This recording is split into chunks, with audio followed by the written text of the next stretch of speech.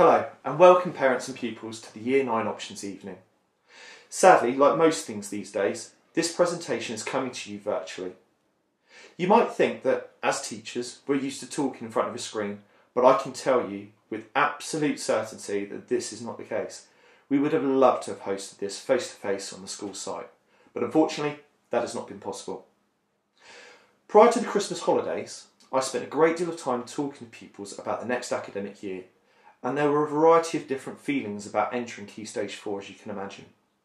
The vast majority were chomping at the bit to get started.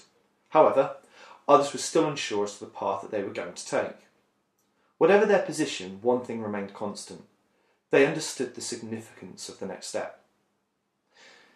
It was a rapid start to the academic year, and there was an overwhelming sense of relief to have the school back and operational.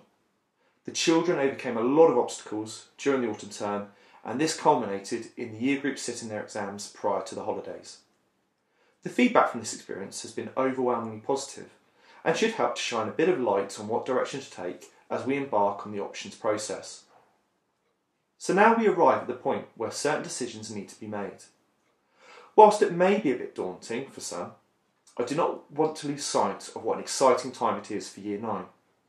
This is the first time that they have had the opportunity to make decisions regarding their education, and I'm confident that the information that has been made available will assist you in making the right decisions for yourselves. I will now be handing over to Mr. Rossiter, who's going to talk you through the process and try to make things a little bit more transparent. So that's goodbye from me from now, and I look forward to having you on site as soon as possible. Take care. Good evening, and thank you for taking the time to watch this introductory presentation.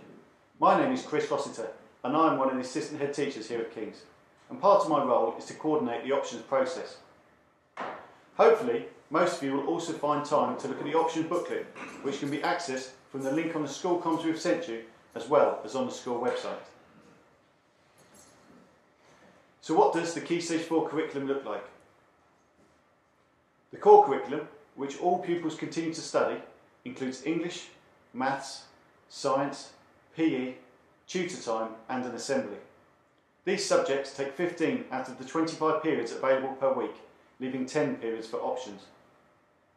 GCSEs have changed over the last few years, and the content and scope of examination is far greater than it ever has been.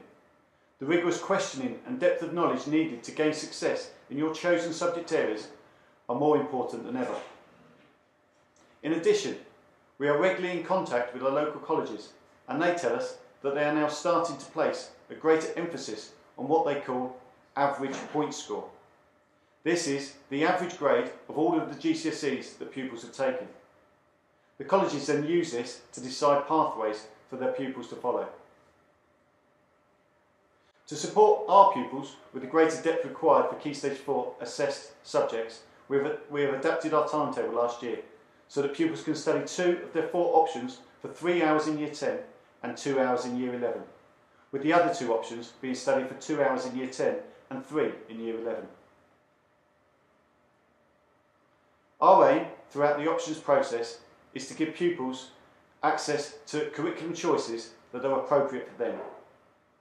To do this, pupils follow one of 3 possible pathways.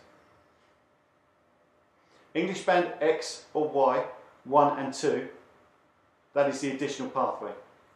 English Band X or Y, sets 3 and 4, access the core pathway. English sets X or Y, sets 5 and 6, access the foundation pathway. I do want to stress that the pathways are not there to segregate, but to guide pupils towards courses that they can succeed in. There is also lots of choices in each pathway. I'd like to give you a brief overview of the 3 pathways. In the additional pathway, all pupils continue with their foreign language. We think this is essential, partly because a lack of a foreign language GCSE can limit entry to some GCSEs, but also because of the global economy and job market within which we operate and within which we want our students to thrive. This gives pupils in the additional pathway 3 other choices from a wide range of GCSEs. In the core pathway, pupils also make 4 choices from a wide range of GCSEs. We would strongly recommend that pupils in this pathway continue with their foreign language for the reasons already outlined. In the foundation pathway, pupils also have access to a wide range of courses. Additionally though, some pupils following this pathway will have the opportunity to spend a day per week studying a Level 1 course at Peter Symonds or Sparsholt College. To be considered for a college course, pupils need to have good records for both attendance and behaviour. If accepted on a college course, this replaces subjects chosen in blocks 1 and 2. We do also offer a small number of OCR national qualifications, and these are available in all 3 pathways. Please look at the headings in the booklet which will denote the qualifications studied. If your son or daughter is keen to study the 3 sciences at separate GCSEs, they will not need to opt for triple science in either Block 1 or Block 4 of the options forms. This will give them an average of 6.5 lessons per week over the 2 years studying the 3 sciences. Now I'm sure you've heard of the English Baccalaureate, which is intended to encourage the study of a balanced academic curriculum.